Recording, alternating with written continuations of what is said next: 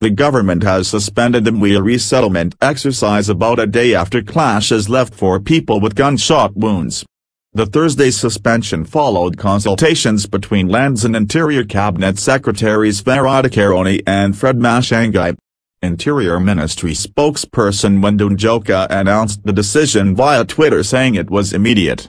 The 4 people were shot on Wednesday as protesters prevented beneficiaries from being shown their land. Heavily armed security agents accompanied the 7,232 people to the location of the property in Mwea South, Embu County.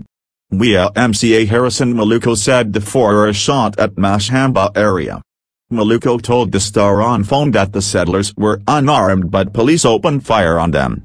He said a 5th person was beaten up and left in critical condition. All the victims were taken to Gateway White Rose Hospital and later transferred to other hospitals. The MCA identified 2 of the victims as Abdine Modolo, 41, from Kambiti, who was shot in the stomach, and Pius Bazaar, 41, who was shot in the chest. Dennis Mriti, 20, from Mashamba area was shot in the hand and stomach, while Kennedy Mwea from Mwea also suffered a stomach wound. Maluko condemned the shooting, noting the residents are fighting displacement as they have lived in the area for years. The land should have been divided for everybody living there to get an allocation, he said.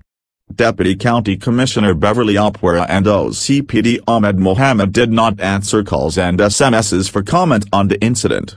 Reports indicated they went to the scene to restore order. Kirinyaga Governor Mwea Guru earlier warned that the resettlement will certainly explode and result in bloodshed because Kikuyu elders from Kirinyaga County were not involved. Embu Land Executive Josphat Kaithambu, however, says the land was demarcated according to the constitution and laws and that notices were published in the media. He also said all stakeholders and relevant government officers were involved. Kaithambu says all those who deserve the land were considered and that those complaining are not residents but people with selfish interests.